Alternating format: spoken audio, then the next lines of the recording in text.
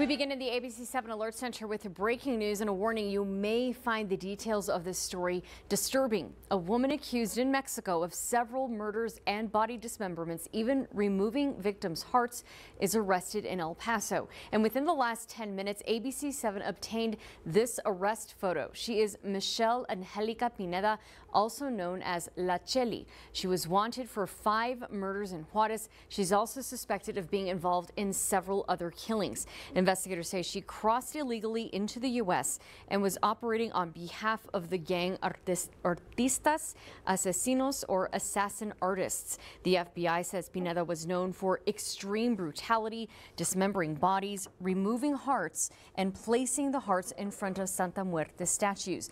Authorities say they found guns, machetes, and fentanyl, as well as other drugs at the motel. El Paso's FBI says several law enforcement agencies worked together to arrest Pineda at an El Paso motel.